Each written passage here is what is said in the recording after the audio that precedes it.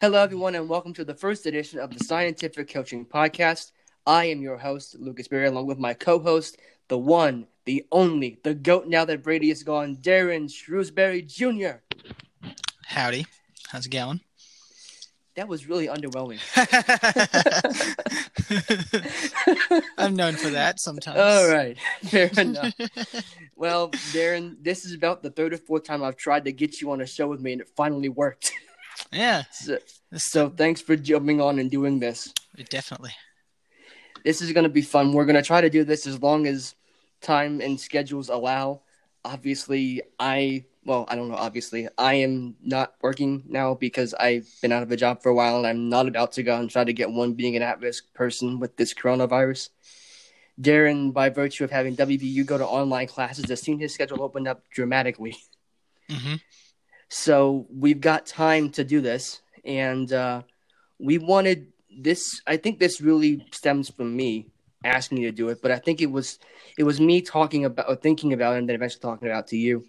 All the experiences we've had as WVU fans and New England Patriot fans throughout the years.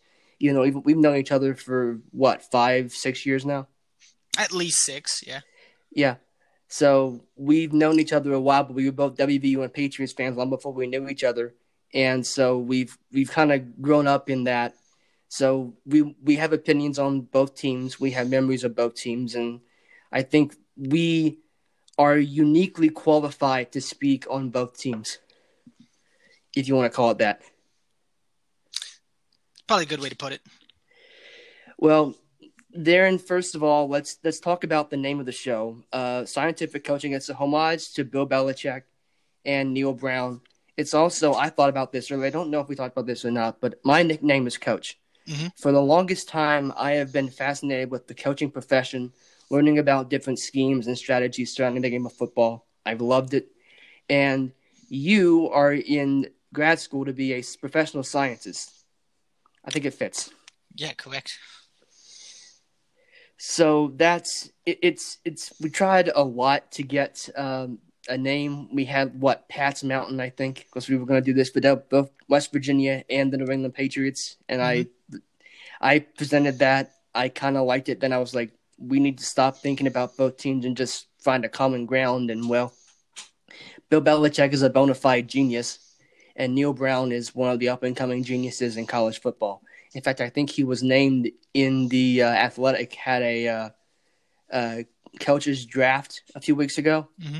I think Neil Brown was on that list of the top coaches in college football, despite a 5-7 year last year. I mean, he was also one of the top coaches under 40, right? Or under 45? Under 45, yeah. I think was the category they used, which I can't remember what article or publication put that out, but I do recall that, which again, like you said, is kind of surprising considering 5-7 year. But what he did and how he did that, despite having the record, is still shows some things to look forward to. I think what he did at Troy, you can see really just you can kind of see, okay, he's going to win. That's not an up for debate. He's going to win. Mm-hmm.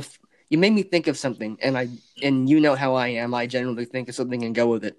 You know who the youngest head coach is in FBS right now? I have no clue. Sean Lewis, head coach at Kent State. He's 31 years old. Edelman's alma mater. Ha-ha.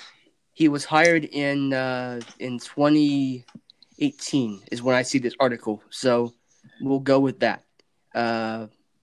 So yeah, Kent State didn't do all that bad last year. I mean, they weren't great by any means, but they didn't do all that horribly, as best I recall.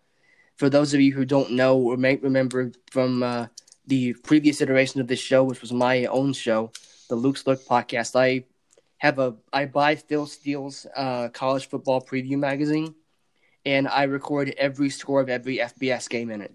So I remember pretty doggone well what happened with most teams, although sometimes the details are a bit sketchy because it's 130 teams in FBS and it gets really, really long after a while. But let's move on. Let's talk about the big story around the sporting world, which is the shutdown of the sporting world, except for the NFL draft. In the WNBA draft last week, the COVID-19 pandemic. Let's talk about that. Darren, as the scientific voice in this, I will let you take the lead on this. What's your overall thought of sports and COVID-19? It's a very broad question, but what's your overall thought? I mean, obviously, when we first saw all this happen, and it was starting to become apparent that it was becoming an outbreak in China, we were like, okay, cool, and based on the information not cool, but based on the information we had, we were like, okay, well, this might not be anything to worry about at this moment. But the moment we started seeing it spread, then everyone almost immediately started deciding we need to shut everything down, and by that we mean sports. The March Madness, like a week before March Madness was set to start, March Madness is canceled. We don't declare a champion, and the NBA, cancels their season, and they just fall like dominoes. And then you start seeing almost immediately after that, NBA players start testing positive. So it makes you wonder if we hadn't closed down that quickly, how many more people we might see with this infection. Because we had, a few of the Jazz? A few Jazz players? Yeah. Tested positive? Yeah. And, how many people regularly show up to an NBA game and maybe have a chance to get pictures or get things signed by chance. And then obviously all the other players go back home. So it was a necessary evil, an evil in the sense that we don't get to watch it anymore. So it's been a very interesting thing to see play out, for sure. And then especially now that we've seen some people take it on themselves to, some players have actually started streaming themselves play against other players on other teams on NBA 2K or Madden 20, just try to keep some sense of sports in our lives at this point. MLS actually did something called the MLS Tournament Challenge. It was the MLS players and EMLS players playing a two-legged affair in a bracket thing on FIFA. They showed it on FS1 on Sunday. I watched my Galaxy lose to LAFC, and I got really mad in a virtual game. Not sorry. But to talk about the NBA, I would like to issue one correction, as best I remember. A Jazz player tested positive, and then the league shut down. Okay. So it was pregame. They were getting ready to play, I think, the Oklahoma City Thunder, I want to say. Mm-hmm. And it was in Oklahoma City. And then I think it was Rudy Gobert, I want to say, got tested and got confirmed positive. And that's when they called off the game, and that's when the NBA looked at this and said, okay, we can't do this. Yeah, that's and basketball is really interesting because everyone touches the same ball. Mm-hmm. It's why basketball players get sick during the season, because everyone's touching the same ball. So if someone's sick, everyone's going to touch it. Mm-hmm. So that's what I thought of. And you mentioned how that would have gone. Yeah. In England, we saw cases. It's really bad in the UK. And I'm not putting all of this on one club or one game, but I'm saying it could have been prevented to a certain degree. Atletico Madrid played at Liverpool in the UEFA Champions League before the UK shut the Premier League down. You had thousands of Spaniards coming over to watch the game who said they weren't sick, and they didn't know it. And then they go and spread to Liverpool fans who go out everywhere and then spread it, and all next thing we know, it's spreading like wildfire. Mm-hmm. Who would say that doesn't happen? So you're right. It's definitely a necessary evil. I don't like it, but I will say this. I will give credit. This is not a NASCAR podcast, but I will give NASCAR credit. They have taken the lead in this, and they have done iRacing, which is effectively, it's not the same, but it's as close to the real project you can get because you have real drivers doing it instead of watching a esports player you know nothing about.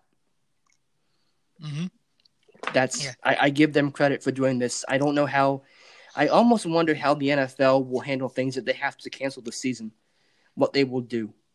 That'll be a very good question. I have no idea what they would end up. beats me. That moves me on to the next topic. Darren, on your gut, do you think we'll have a football season? Well, I was quite optimistic for probably prior to midway last week, and then you start getting all of these people and their so-called protests, further endangering not only themselves but a ton more people. And I would not be surprised, and take this with a grain of salt for anyone listening, but I would not be surprised if we end up seeing spikes in cases because of this, and that starts leading me to be a slight bit more pessimistic about the chances of sports, and on that note as well, concerts. We all like concerts coming back as quickly. I'm still hoping that is the case, that we do start seeing at least football season by normally scheduled time. But if these shenanigans keep occurring, I'm going to become ever more pessimistic about that chance. I agree. I mean, I think there's the eternal optimist in me that says, "Oh, we're going to be fine." What if I kept telling you we're going to be out of it by June? We're going to be into semi-normal life. And I'm not saying that we're going to be back filling stadiums and Gillette's going to be packed to the rafters or anything. I'm not saying that, but I'm saying I'm going to be able to go and see my girlfriend. I'm going to be able to make that drive without having to worry about, okay, am I really supposed to be out here or not? That's what I want more than anything. I think it's just be able to go outside my house again. Yeah. And because like I said, I'm at risk. I don't go outside my house if I don't have to, because I really do not want to catch this stuff. So that's my opinion on it. I don't have any hard evidence to support it. I look at numbers and I have a gut feeling, but that's all I can go on, really, because I'm not qualified to interpret numbers as well as you are. Also, for fun scientific term, since we were pretty much putting out the example there, the term for an inanimate object that can carry diseases. In the case of our basketball example, the basketball, there's a term for that. It's called a fomite. Word of the day. Yep. Word of the day. Word of the day. It's quite a fun word. It's any inanimate object that can carry a virus, or a disease rather, which is pretty much anything. Your TV, your controller, a basketball, your hockey puck. A hockey puck. The good thing those guys wear pads and the goalies wear gloves, so you don't have to have some dude out there just, going at it. I actually didn't know this until a few weeks ago. The last NHL goaltender to not wear a mask played for the Pittsburgh Penguins. I didn't know that. I think it was in the 70s they stopped that, and they were like, okay, you need to wear a mask. I would have to question the sanity of anybody whose sole job is to prevent flying pieces of, I don't know, rubber and plastic. Frozen rubber. Yeah, getting shot at them, essentially, and not wearing a mask. That I would have to question your sanity. Oh, those old guys, those old-time hockey players didn't wear masks, didn't wear helmets. They just went out there bare head. That's why the NHL gained the reputation that it had for a rough league. And hockey is a rough sport, but it's a lot safer now.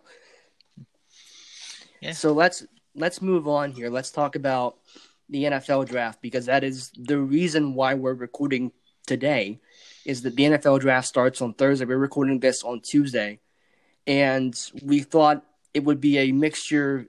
An NFL draft, to me, and I'm going to write an article about this on my sports blog, Coach Barry College Football, that the NFL draft is a perfect combination of college and professional. If you're a college fan, you can see these guys you watched the last 4 years go into the NFL, and if you're an NFL fan, you can look in and go, oh, who's the next batch of young talent? And if you love both like we do, you can kind of go, okay, where are guys from my team gonna fall in here, and where are guys from teams that we played the last 4 years gonna fall that we really liked seeing? For West Virginia, that's Colton McKivitz. The Patriots took Yannick Adjust last year, the first West Virginia player on the Patriots roster since Tyler Urban was a backup tight end many years ago. I don't think he stuck around very long, but I remember he was on the training camp roster at least. But the main point I want to make of this is the NFL is doing this draft virtually. They're not having it in Las Vegas. Goodell will announce picks from his basement. Do you have a problem with the NFL holding a draft as if everything is quote unquote normal in all of this? I see. So overall, I don't think that there's the big problem in terms of, hey, let's hold it. But I think there were a bunch of tiny problems that might not make it easy for everyone. And I'll break that down. So the first issue probably being most of the people drafting these upcoming players are likely haven't seen much of them, especially since the combine, and especially for those who did not get to participate in the combine.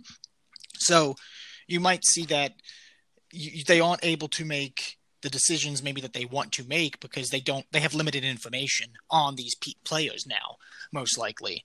And I'm sure some people, I haven't actually looked this up to know whether or not they've done this, but I'm sure some players and some organizations might have found a way around this. Maybe holding virtual workouts. How that would work, I do not know, but maybe they've found such a way to do that. So there's probably obstacle number one right there.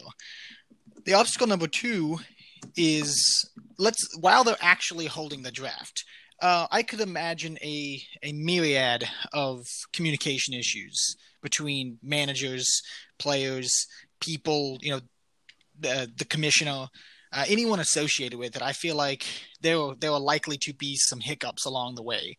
And that's expected, honestly, given that, I'll use Discord like once a week at least, and basically every single week it breaks up and I have to restart the program, things like that. So whatever they end up using, I probably will have these same issues for. But that might cause some hiccups while I'm watching, and I'll be like, well, what's going on? Do these guys hear each other? I can't hear them? Do they know I can't hear them? And then I think on the players' side of things, I could only imagine for a lot of these players, especially the ones that are invited to be there in person on that first round, they might have been looking forward to walking up on that stage and in front of everyone there, getting cheered on, holding their jersey and all of that. It's almost like a graduation moment in its own way.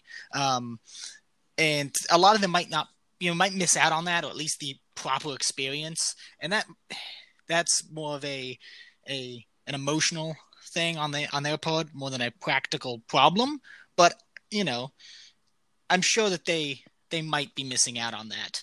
And a lot of them might be very disappointed in that.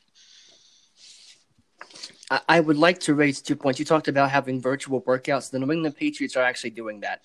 They're one of three teams. I have an article on here from NBC Sports Boston posted about 23 hours ago that said the Patriots, the Bills, and the Colts are going to be doing virtual workouts. I don't know. It doesn't say how they work, but they are doing it. So someone's going to find a way.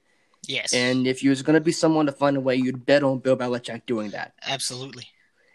And they had a mock draft yesterday for the NFL. Mm-hmm. So for everyone to get their ducks in a row before we start this for real, and the picks matter. There was a glitch on the first overall pick. When the Bengals picked, they had a glitch. Oh, wow. Yeah. And I found that interesting is that they obviously don't want anyone to give away their information, so they picked former players. I kind of wonder if they got to the Patriots, when they got to the Patriots choice, who they picked. Because I want to know if Bill took Brady. Or if he took like Ty Law or Richard Seymour or some unknown 7th round draft pick that didn't make the team in 2004. Yeah, that is It's like, I wonder who they picked. Yeah, that would be, just for sheer curiosity, that would be an interesting thing to know. That really would. So yeah, I agree with you that they're actually inviting some people to the draft. I think Joe Burrow and a few others are being invited, quote unquote, like they would have if the draft had been held. I don't know how that's going to work. I would imagine that they're going to have them in some sort of Zoom chat with Mm-hmm. the commissioner, Yeah. and then they'll have something, like you can have some interaction with him. I would guess, but that's just a pure fantasy guess. I have no idea how that will work. Another Yeah. thing is that I lost track. Oh yeah, okay. You know what we're losing in the draft that I'm really disappointed in losing? I'm going to go on a limb here and say the colloquial booing of Roger Goodell, but Um, yes and no. That is true. But I'm also thinking Jets fans booing their pick. that as well, the ever That's present. tradition unlike any other. Yes. It always comes down to that. Whatever they do, you could go back now and have Tom Brady be eligible for the NFL draft, and the Jets would pick Brady, and they would still boo. Am I wrong? I believe it. It's crazy. So while I pull out my notes of the Patriots depth chart, let's go into the big discussion that I think could take us a little bit of a while. What do the Patriots need in this draft to you? Well, I think the elephant in the room is more O-line depth. We have skilled players. They have plenty of skilled players, but it seems like when that depth starts getting chipped away at, you could hardly believe that they're players that should be on a Patriots roster sometimes. And hopefully with the hopeful health of Yadnik Adjust, and should he remain on the team, that would probably help out a lot. But I still think that's probably at least number one on my book is an offensive lineman. That would probably be what I would pick first if I were in that war room. See, I like the offensive line. It's Joe Thuney, David Andrews, Shaq Mason, Marcus Cannon, and Isaiah Wynn. So from left to right, it's Isaiah Wynn, Joe Thuney, David Andrews, Shaq Mason, Marcus Cannon. That's not a bad offensive line. No, not at all. But the depth is what kills them, because we've seen that every year. There's always some lineman that goes down in like training camp or week 2, and they've got to shuffle them around. And I think what will really be interesting is Dante Scarnecchia is not there anymore. He did retire the second time. So Dante Scarnecchia has been able to pull off miracles with that offensive line. He's not there anymore. You're going to have to find some guys that can play. So I agree with you because, look, Brady was perfect at getting the ball out in like under 2 seconds. Mm-hmm. I don't know about Hoyer or Stidham doing that. I think they're capable of doing it, but I don't know that. So you're going to have to protect them a little bit more, because you're not going to have 1-2 balls out anymore, at least not as much as you did with Brady. Exactly. And that also ties into the fact that neither of these – I mean, obviously Stidham had been working with these receivers for his practice time, and Hoyer has some experience, but they don't – and even Brady struggled with the relationships with these receivers. So there's going to be an even greater apparent issue with not only having that offensive line depth problem, and hopefully that gets remedied quickly, but they're going to have that lack of chemistry with these receivers, especially with a young quarterback, and a quarterback who's been in and out of the program for pushing 10 years at this point. So that's going to further build onto that they need to get the ball out quickly problem if that offensive line problem persists. I would also add one thing to that. In a different offseason program, because the facilities are still closed, you can't go there. It's going to be a virtual offseason program, which to me seems like playbook stuff and concept and scheme stuff, but it doesn't allow you the opportunity to go out and work with your receivers and get that timing and that trust and that progression that you need over the course of a training camp and into the season. Yeah, I agree. To me, I agree with you that an offensive lineman is needed, but I still you draft a lineman in the first round, but you also don't. I feel like the Patriots are going to take a skill position player in the first round at 23. I just get that feeling. I mean, I might be wrong, but I get that feeling. I mean, they could certainly benefit from, you know, some wide receiver depth as well. I mean, I guess a lot of us always could. Um, and there are certainly some targets out there for them but again, it comes down to the problem of, well, now you got a rookie receiver out there who doesn't have any, uh, but that's going to be the problem with any rookie, of course. So that very well could be a target as well, especially with all of our issues, even with veterans, like Antonio Brown and Demaryius Thomas coming in and leaving quite quickly, and then Mohamed Sanu coming in, and you think he's going to be the cure-all almost, and it seems like him and Brady could never get on that same page. I have to throw this out there before we move on to our next topics of the draft. What do you think of, say, Tua Tagovailoa coming to New England? If he's still there or they trade up to get him? I'm not sure. I'm still not entirely sure how sold I am on Tua. I mean, I'm not going to say he's bad. I'm not going to say he's anything like that. There's clear evidence that he is successful and has skill. But for some reason, I just don't see him working. There's just something about it. I can't even point out a distinct reason why, to be honest. I could not see him working in New England for whatever reason. There's just something in me that doesn't scream a fit to me. Fair enough. I would add a reason, although not necessarily your reason, but he's injury prone. He's proven that at Alabama. And the SEC is great. Don't get me wrong. The SEC is the best conference in college football.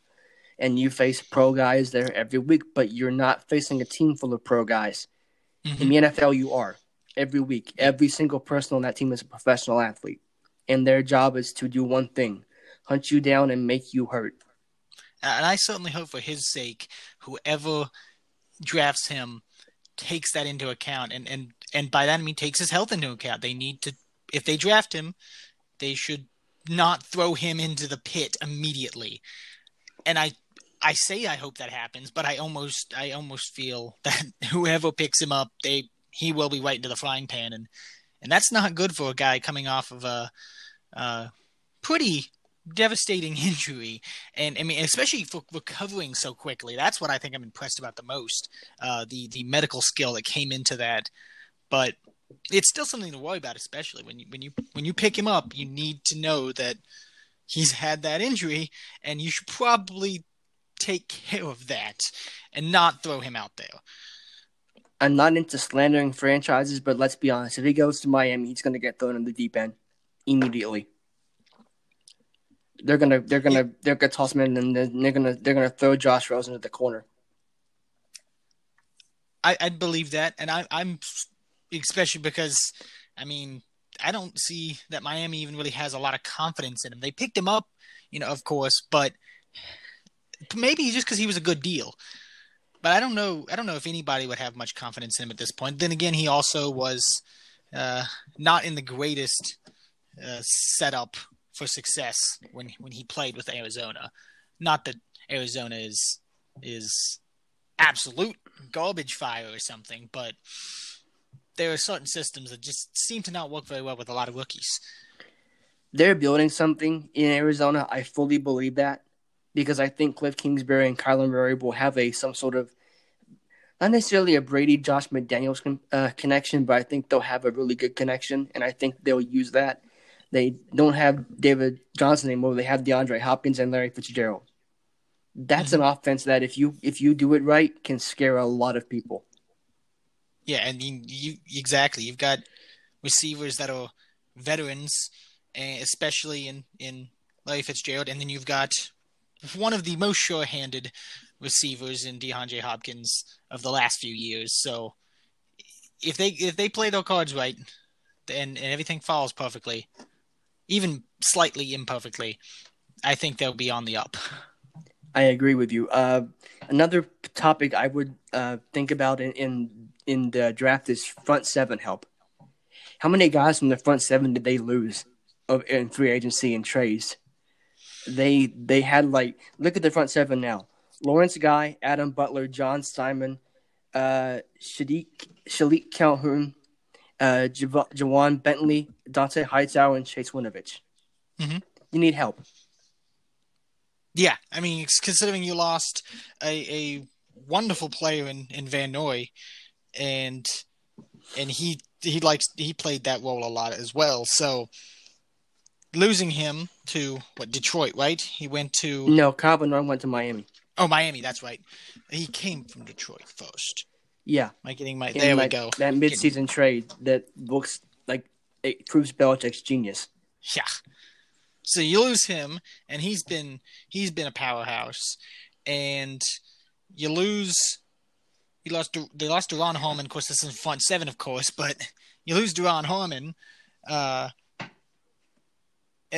they're showing they're pretty much they were willing to clean house. It seemed you almost wondered who's the next important player that's going to be let go to another team or just straight up cut, and you got worried. You literally started getting that feeling that it's a rebuild. I mean, it's pretty much a rebuild year in its own way, but you really got that feeling that they're willing to clean house and just totally rebuild entirely because of how many players. Exactly. It's partially due to the cap space. I mean, I'm on overthecap.com now. Once it finishes loading, the Patriots have in total cap space $1.229 million to spend total in cap space.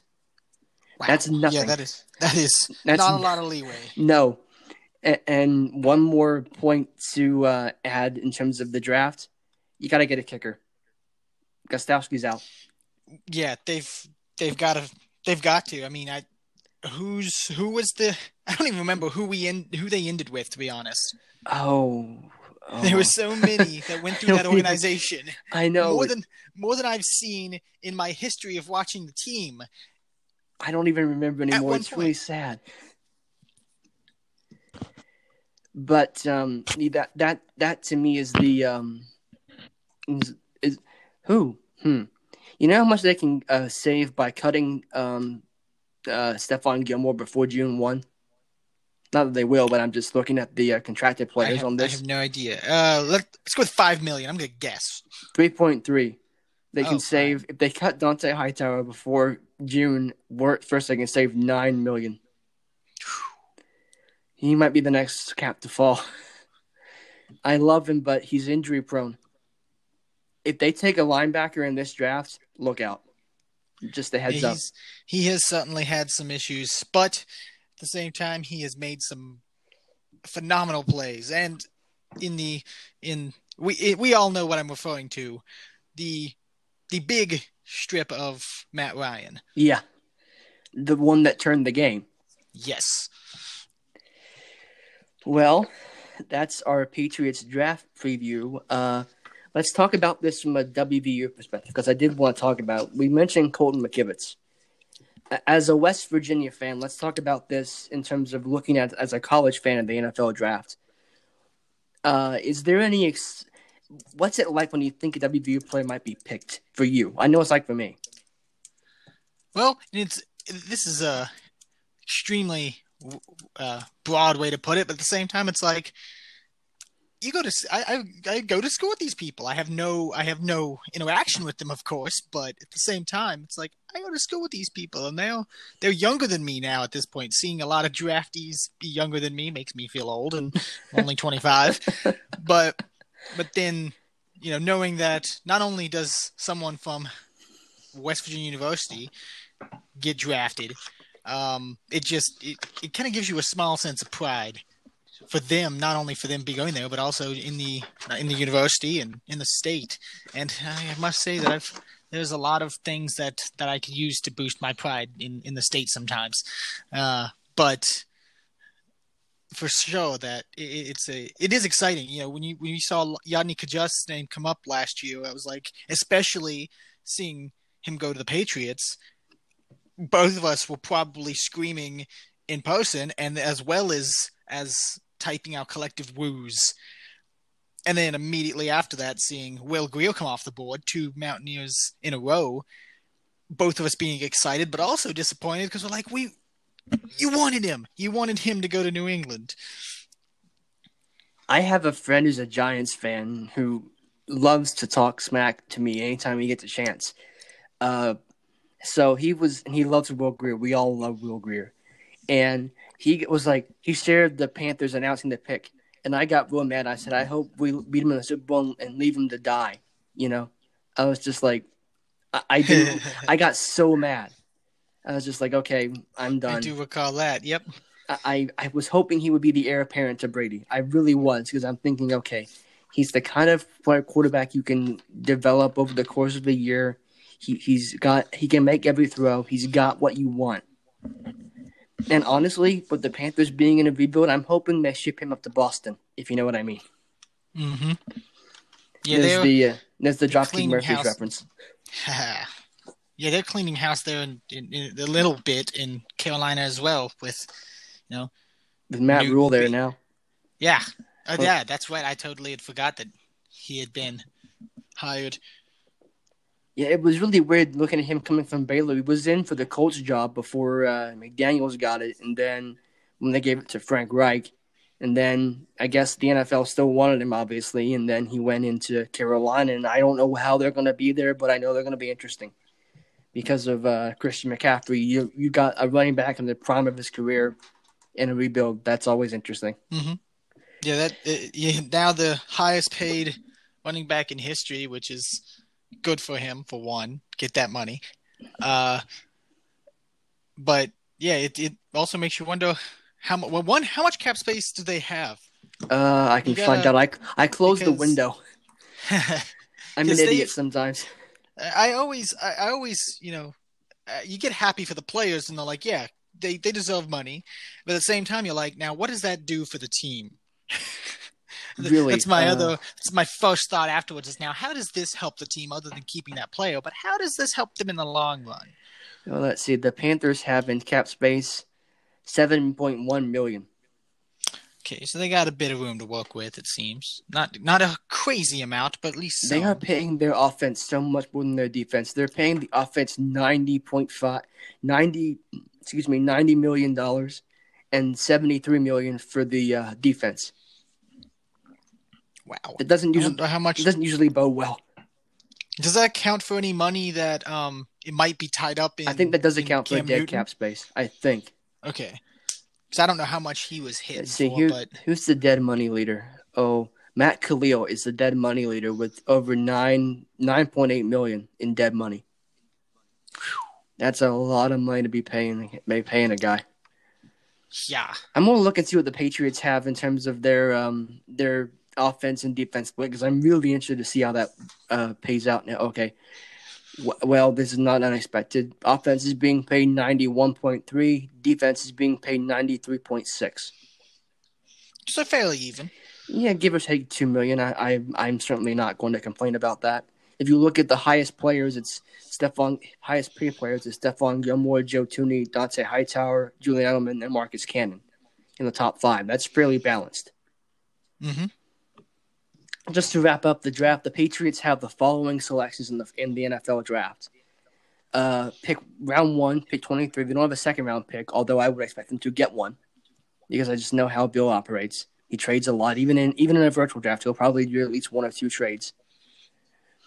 Pick number 87, 98, 100, 125, 172, 195, 204, 212, 213, 230, and 241. Takes 98, 100, 212, and 213 are compensatory picks, meaning they can't trade them. They will be picking those picks.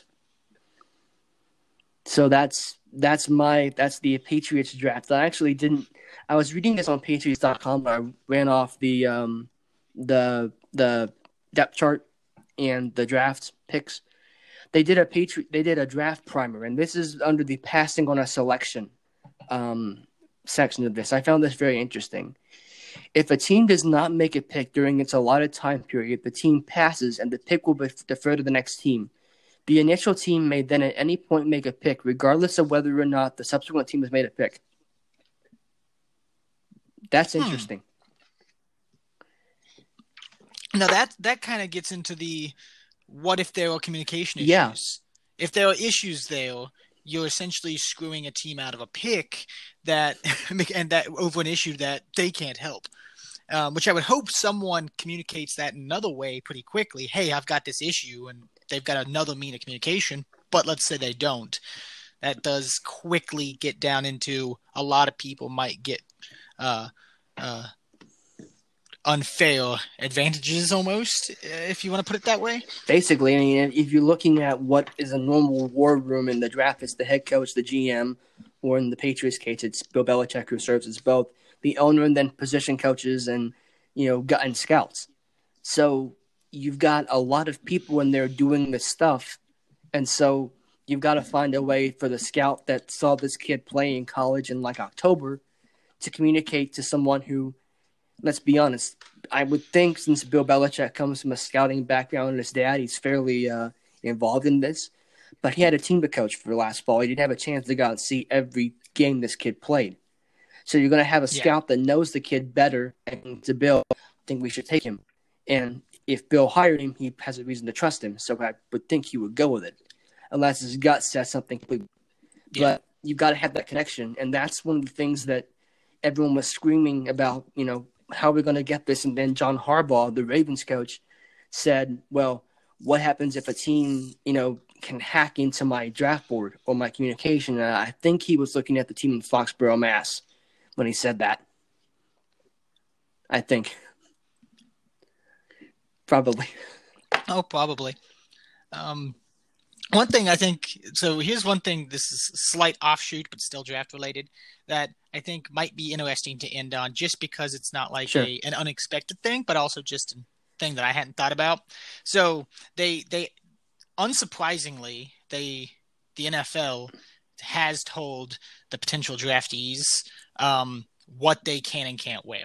And that's unsurprising in its own way. Basically, it's what you would expect if it was, a high school or, something like that, where you don't wear, explicit language, anything racial or ethnic or violent, basically any of that stuff. It also, and these are things specifically that I hadn't quite thought about, that I never really noticed when watching the draft. They also pretty much say that if you happen to be on camera, make sure you're not wearing brand logos that aren't associated with the NFL. So don't go wearing or Adidas or Jordan, Under Armour, probably. Because they have a deal with Nike. They want you to wear Nike. Yep. So don't do that. Don't have any pharmaceutical products. Like, let's say Gronk was in the draft and he was dealing with his CBD company that you can't be wearing that. And also, now this is something I hadn't thought about, and I don't know if this is an overall the NFL is against them type thing, or if they just don't have any set sponsorships. But they're also saying nothing nutritional substance related, and normally that's in the form of energy drinks that are almost always touted as these substances like Bang and Rain, Monsters, Competitor, sorry. And I mean, even Monster itself, really. So that's something I hadn't thought about. I don't know if they have anything established or if they just are straight up against them, but that wouldn't be surprising. And then also, the last couple things are, no Coke products. Don't have a can of Coke in front of you. If you don't have your AirPods in, AirPods are so popular, but don't have them in your ear. Make sure you're either not using them or you're wearing Bose. So it's essentially, now here's the interesting part if that wasn't interesting, here's something that I see. It says that, and this is an article on AOL shared from Yahoo Sports, by the way, if anybody wants to look that up. It says that the draftees obviously must comply if they were to appear on camera, even though none of them signed a contract. Again, not surprising. But apparently, the NFL is helping them out by shipping the potential draftee a welcome kit of products that are approved for the NFL. So if they were to wear something, essentially it's saying, "Hey, wear this." It's like That's an very endorsement interesting because being an endorsement. I'm not saying it happens as much anymore because the NFL, I would think, has a pretty good wrangle on what teams are thinking about, and they know who they invite to the combine. Mm-hmm. But what if they pick a guy that you don't really think they're going to pick? Or let's say a guy you thought would be drafted in like round 6 or round 7 passes and becomes an undrafted free agent. and then some guy you thought would be an undrafted guy is picked. You know, or is this, or because we don't really show. Yeah. You've seen the final day of the drafts on TV. They're talking, doing everything else, and then they'll scroll the pick down at the bottom of the screen. They don't really take a lot of the time like they do. Like ESPN has the ESPN NFL crew on the network, and then on ABC they're having the College Game Day crew do their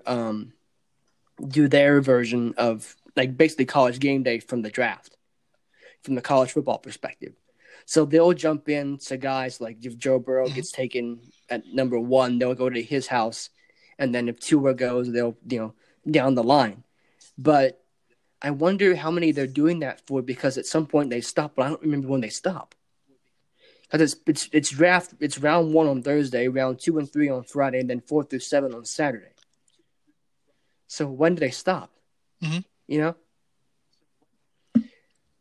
because that's a lot of money to ship out to 256 guys, or 200, however many people. Yeah, many people are drafted. Especially depending on how many they happen to, exactly. What things happen to be included in those kits. Like, there's nothing on here that says It just says, and they're not, unquote, welcome. And they're going kit. to let you find out by watching. So they're not going to tell you now. Mm-hmm. And it also makes me wonder. So, I guess probably the final point in terms of clothing wear and stuff. I mean, if they're doing these, so there's no one is in contact with anyone, right? This player's not shaking the hands of Goodell or anybody else. How it makes me really wonder how they will be doing wear the hat, of the team that you've now, the draft cap of the team you've now been picked up by. Because I mean, it also. It almost sounds curious. Like it could be like the National Signing Day thing, where the kid has like 3 hats and he picks from one. It almost seems like they could have like the NFL in that welcome package could send you 32 hats, and then find the one that picked you, or like you get a call, like let's say Bill Belichick calls you and say we're going to make you a New England Patriot. You go have your mom or whoever go find the Patriots hat, then put it on. Yeah. That could very well be what they do, and that I'd be interested to see, because I mean obviously no one would know that they're picked, who they're picked by in advance. I mean I would assume they don't unless there's some thing going on that none of us know. Overall picks, it generally comes out like, okay, we're recording this on Tuesday, so on Wednesday, tomorrow, or Thursday before the draft starts, it wouldn't shock me if like Schefter or Glazer or Florio or someone in like the big NFL reporters broke the story that either Joe Burrow will be picked by the Bengals or they're trading the pick. It usually with number 1 comes out before the draft. Yeah, I mean, they almost always know exactly who's going to be number 1 well before the draft, and they're almost always right. I mean, they pretty much touted Baker quite early, and it didn't seem to. I mean, there was even some of the ones that were saying, "Oh, he might not be the first," and then obviously it's very interesting. I'm looking for something. Heck, I wouldn't be surprised when I stop recording this and check my phone again. I wouldn't be shocked if I saw something that says Joe Burrow confirming going number 1 at Cincinnati. It wouldn't shock me. But let's wrap up the draft, and as Bill Belichick will say, we're on to the next one.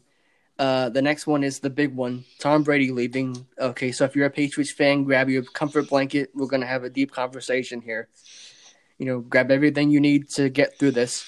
Tom Brady, the 6-time Super Bowl champion. I'm going to regret saying that. Who is costing the Patriots $13.5 million dead cap money this year. Yeah. So you and I were both in the same location when we found out Brady was leaving. I actually told you, and I called it, said one of us was going to be able to tell the other. I called it. We were with our friend Brian, Sick Ninja BNB, who has been on the previous iteration of this podcast. And if you know anything about New England Patriots or West Virginia, we have him on. But he doesn't. So it would be next to useless. But we were both there. He was doing a YouTube shoot. And I remember what my reaction was. I was kind of numb for a little while. I was trying to process it all. What was your reaction when I told you it happened?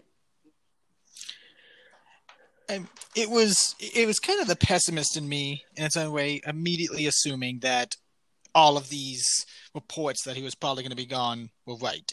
I didn't want to say, oh yeah, they totally have to be right, because I'm always skeptical. But the pessimist in me was like, oh, he's gone. He's gonna be gone, and Lucas and I are gonna be standing there consoling each other the minute it happens. And just as you called it, that day while we're at the shoot, you find out, oh, yep, he's gone. He's leaving.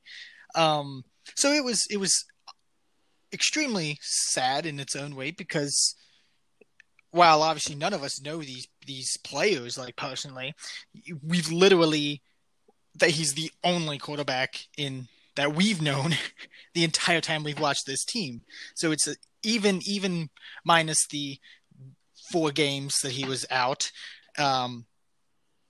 and the whole season he was out with his ACL. But consistently, it was the one quarterback that you pretty much knew, oh yeah, next season, watching him again.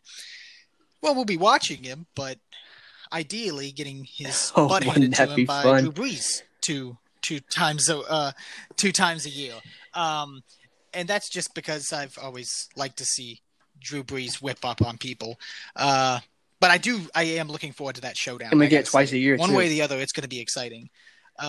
Instead of once every 4 years. I agree with you. I mean, like you said, it was the only quarterback outside of Matt Castle and Jimmy Garoppolo that we'd known as a starter for the Patriots.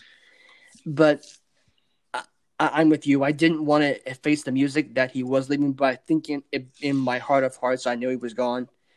Because why else would you opt out of the last 2 years of a 3-year contract if you're going to stay? Why would you do that unless you really just want to play it for more money? Yeah. And you knew that they weren't going to. I mean, this is the organization that doesn't pay people more money. They just don't. Why did Randy Moss get kicked out of town? Mm-hmm. He wanted more money. He asked about his contract. That's the reason why. So, I'm with you. I think it was really hard to kind of admit it, because it's just like, well, there goes that last 20 years or so. It almost felt like it went down the drain, but it didn't. It just kind of felt like it. Yeah. And then, both of us at the time, at that point, until, news started breaking and, all this stuff, we were both like, you know what? Obviously, thanks for everything. Wonderful time, sucks that it happened this way. Wish we just retired, all these things, essentially. But then, obviously, these things come out. He goes on the Howard Stern show, right? Howard Stern? Yeah. And then pretty much says, oh, yeah, I knew I was gone before the season even started. That's when you felt that moment of betrayal. If you were a Patriots fan, you should have felt betrayed from that.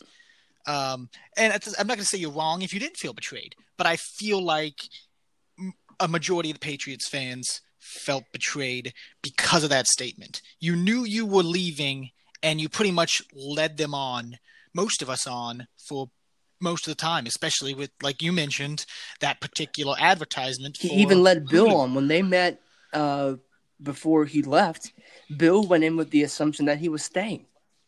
He let his head coach on. I mean, and even if you're mad, even if you've grown tired of him, what kind of person is willing to let an organization that took a chance on him in the 6th round, at a point where he was getting ready to become an insurance salesman if it didn't work out, and what kind of person just sits there and lets an organization go on without having an opportunity to draft your replacement adequately, unless he really thinks that Stidham is the guy? But let's just say Stidham isn't, for whatever reason. What kind of person you could have gone, Coach, it's been great. You could have done that before the year, and then you could have had scouts going, okay, look for a quarterback. Mm-hmm. And at least everyone would have known this is last season with the team, whether it's with the team or just in the NFL. They would have known. Everyone would have known, and it wouldn't be it would have been a bombshell at the time, but there wouldn't have been this unsatisfying build-up for him to just leave and go to trademarking TB times TB and Tampa Bay, and just it's And I've just got to say, those really are are. extremely cheesy. I don't care. Now he did bring up a funny point, which is also cheesy. In the same time, when I saw that on Twitter, he stated, "Now if only Drew Oh Brees yeah, I would saw that too. trademark Orleans or Drew Orleans." So, and I was like, But "That's cheese. That's as cheesy as here's can the be." thing: But if he I mean, it was did, kind of they'd sell funny. out in But like 5 minutes. yeah, And then you have, oh and yeah, then Sean Payton has to come up with something incredibly cheesy, and then we just start going down the line of coaches and quarterbacks introducing cheesy merchandise. yeah, and then we'd be essentially the NFL, if it hasn't already become a meme in its own way, would have been definitely be a meme from all of that. You'd see the cheesiest dad jokes on and NFL then you'd have t-shirts Cliff Kingsbury going, "Wait, what? I'm the young guy. What's happening?" It's like, you guys are making money? Oh boy! Warning: there might be memes in this show. Just a warning. Hey, should you take one of these audio outtakes as a meme? That's we come from. prerogative. Trust me, when we get off this, we're gonna jump into a meme sharing group with our best friend Brian and his brother Michael and his other brother Brandon. We're doing this all day. So let's. Yes, I don't want to start crying again because I know I'm going to. We talk about Brady enough. We're gonna move on. We're gonna wrap up this show with the last point I want to make, and at least in topic discussion. The new uniforms the Patriots unveiled yesterday. Love, hate, somewhere between. Your thoughts, sir? Well, I gotta say I was surprised mostly because I didn't expect that they would adopt essentially the color rush uniform. I expected it to be, some slight alteration of the already existing one, like they've done over the years, with the change in the logo and things like that. I don't hate it. I expected something different. I do say, which I mentioned yesterday when that news broke, I'm not sure I like the stripes on the away jersey. They might grow on me, but I'm not sure I like them at this moment. But overall, I'm fine with the adoption of the color rush. They're not ugly jerseys. They don't look like a 3-year-old created them as a homework project in pre-K or something. Atlanta. It's like they look, but I did expect something different. I was kind of surprised by that, but I'm sure those stripes will grow on me. But right now, I'm still not quite sold. You know what the white jersey reminded me of once I thought about it a little bit more? The Bears white jerseys, but that stripe. And yeah, I don't hate the Bears uniforms at all. I really don't. I think the Bears uniforms look halfway decent. I can't disagree with that. Then they are solid uniforms. You know what I expected from this uniform? I was kind of surprised they did a color rush. I expected them to take the gray around the armpit from the jersey and just make that all blue. That's what I thought they were going to do. Because it said minor alterations to the jersey. They didn't say, and it isn't as drastic as other teams have done, but that's what I thought. I thought they were going to make it all blue like Tampa did, and then just kind of go from there. Which they kind of did. Yeah, that would have been interesting. The one thing I think I will end on with the jerseys, and I'm gonna do a little call out, and not in a joking way, mostly. Stephon Gilmore, don't put your white jersey on the ground, dude. He opens the box and up, then puts on the ground. That's an icy jersey. Sits it on the front of his, just right on the ground, on the cobblestone or whatever that was. We're gonna come on, man. It might be, but we're Can gonna I go say with that? Is that trademark? I said the big game 3 times, so. But you're right. It was really kind of like, show us how you really feel, Stephon. Show us how you really feel. You're right. Yeah, it's like icy, and then puts it on the ground. Do you like it? Do you hate it? Now I can't tell. You've got some conflicting actions going on. Let me go crazy, kooky conspiracy theorist, dude, because I'm capable of doing that. They changed the road uniform completely. It's a complete and total rebuild. But the color rush is effectively what is the home uniform now. Can we draw that line of, one of the two is gone, Brady, but Bill's still here. We still got half that duo.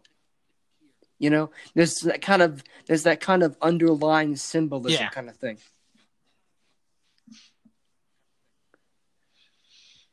That's true. I mean, you he's made something out of nothing for a lot of nothings for quite a few years. It wouldn't surprise me if they were to keep that trend up this season, and they'd be I like can they give you never, two examples. skipped a 2008, beat. when Brady went down with the with the ACL, and then 2001, Brady's first season as starter, Mm-hmm. when he wasn't yet Tom Brady. That team went 11-5 and went to the Super Bowl and won it. And there's a third, okay, and went to the big game and won it. Those are two times where Bill Belichick has taken nothing, and he got a bye in 01, and he missed the playoffs by like a half game, a tiebreaker in 08. Everyone thinking Mm-hmm. this is going to be the Patriots falling off a cliff has not watched the Patriots over the last 20 years and doesn't know Belichick. He built a winner in Cleveland Exactly. before he got fired, and they moved to Baltimore. He built a winner there. They struggled to begin with, but once he got his guys in there, he built them. They were like 11-5 his last year. And by the way, Yep. have you seen the guys on his staff in Cleveland?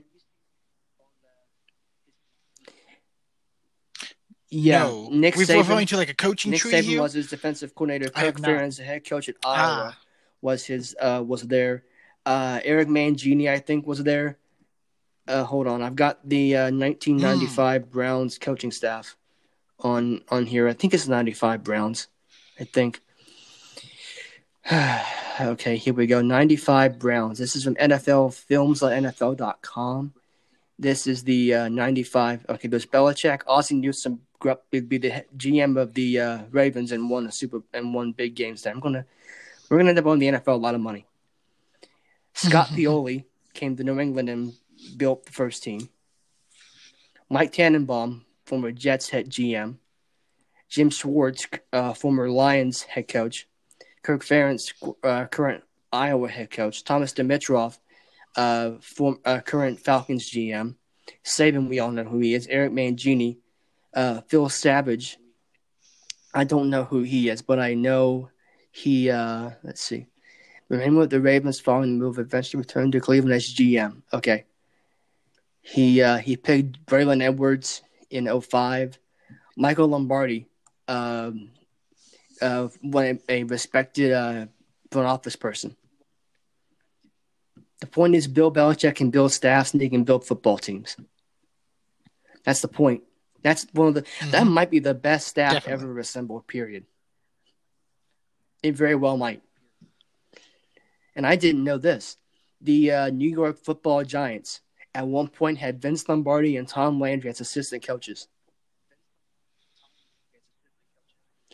I watched that I don't think I was Peyton's ever aware of Places on either. ESPN, and they were talking about Vince Lombardi, and I didn't know that Landry and Lombardi were on that same staff.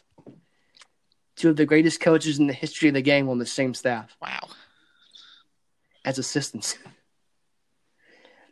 The last game Vince Lombardi ever was an assistant for the Giants was the greatest game ever played against the Baltimore Colts. Mm-hmm. Yeah. Wow. While we're at it, I remember more of that episode. You know how players and coaches have like the Microsoft tablets that used to have like the pictures coming down from the booth? Vince Lombardi started that. Mm-hmm. I wasn't aware of that started either. it by because they played in the old Yankee Stadium before they built the new one. So he was an Army before he went to the Giants, and they did something like that. And so they didn't do that in the Giants, and so they decided, he's like, well, we got to have this. I mean, they're doing it in college, why aren't you doing it in the NFL? And so he wanted someone to volunteer to do it. The Giants owner, I think his name was Wellington Mara. It was Mara. I don't remember what his first name was. I think it's Wellington. Volunteered. He put the Polaroids in a sock and threw the sock down onto the sideline or a shoe. And that's how we got to – that's the start of coaches getting the pictures, and then now with the tablets, and they have with Microsoft having the film there for them. It's crazy. This game, that's why Wow. we both love this game. There's so much to learn. There's so much to enjoy with it. At least for me. Definitely. Well, I think that Oh, I just about agree. does it for this show today. We will be back next week with our draft review.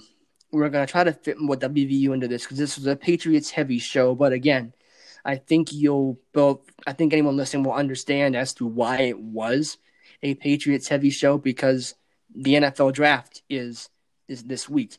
You don't have a whole lot of WVU stuff going around. I mean, you've got, let's see, nothing because they close everything down. So you've got all you had was the would have been spring game on Saturday, and I'm still bummed over that. I'm still really, really bummed that I didn't get a chance to watch a spring game. Because I was going to try to go up there because, well, why not? My brother goes there. If he was still in school, I was going to go, hey, Dad, let's go watch the spring game and go see Chase. Plus, it means something to me because the donations there go to Boobie Memorial, the Children's Hospital, VU. And my life was kind of saved to that hospital. So it means a lot to me to go up and support him every chance I get.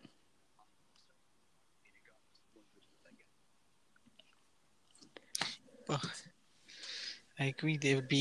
It was slightly sad to not see. They did. But they did do a lot of reruns of old ones, especially the old. They did the old Slayton 04 or 03 win against Virginia Tech.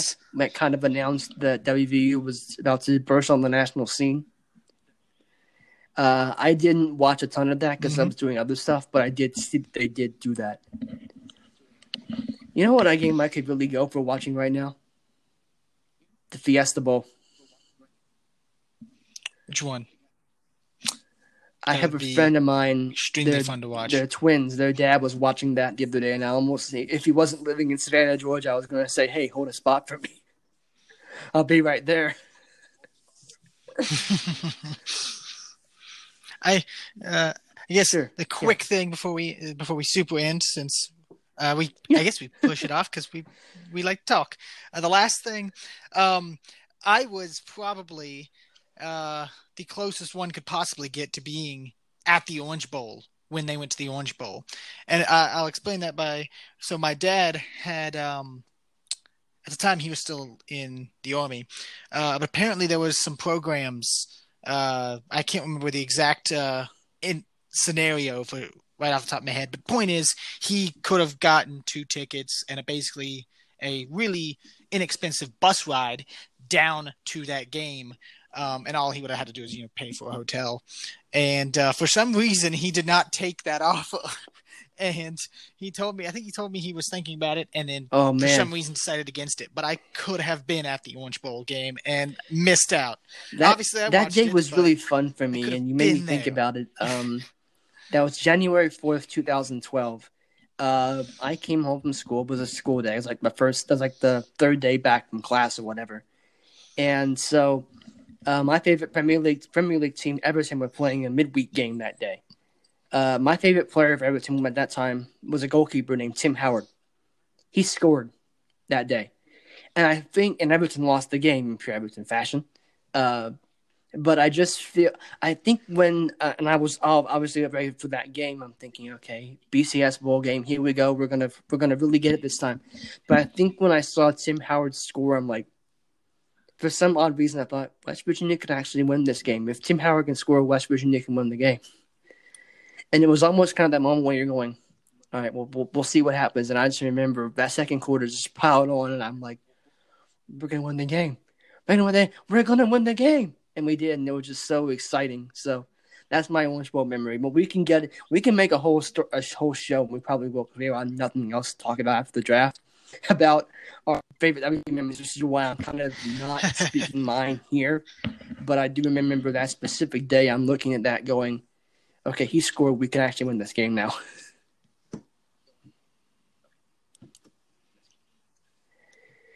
Let's see here. Ooh. Yeah, that'll be fun. I don't know why I was still on overthecap.com. I was looking at Brady's $13.5 million cap hit for the Patriots. Take a guess at what his cap hit is for the Bucs.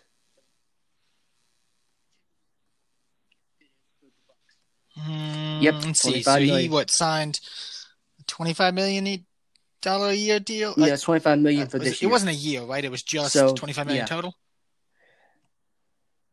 Okay, for this year. So it is 25. Cap hit. Yeah, so he's not good. He's got, but he has to. It would be 25. Yeah, technically. So he's got bonuses in his deal. Let's see. Yeah. So yeah, if they cut him post June 1, let's see. It doesn't get anything to gain. I don't think it saved the whole contract. What happens if they trade him?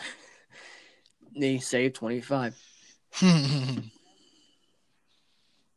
Well, I mean, I think. Oh, I know. Yeah, that's why he did it. He's like, had I'm specific not gonna. wording that said I'm not going to get out of me. here. And he's. Did you see where he got in trouble in Tampa yesterday? So he's living in Derek Jeter's old mansion, which is super. No, I did not. He played in Boston. He's living in a former New York Yankees mansion. That's just beyond ironic. But apparently he couldn't find anywhere to work out. So he went in public, and he got in trouble for that. Yeah. It's like a former athlete's mansion. You're in a mansion. You can't find a place to work out. Come on. Places to work out.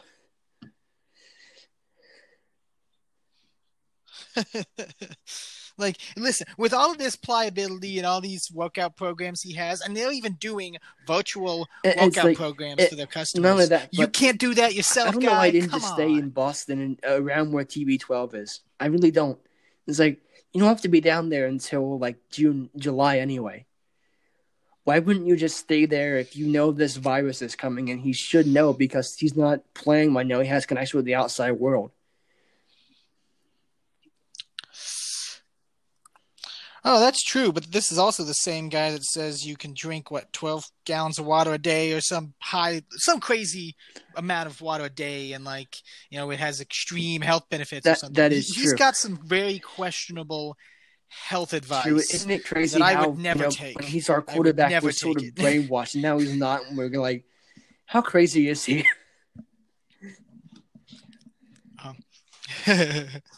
Yeah, I mean, I definitely. So did I, but you kind of accepted it. He was there. I knew for sure that there were some crazy things.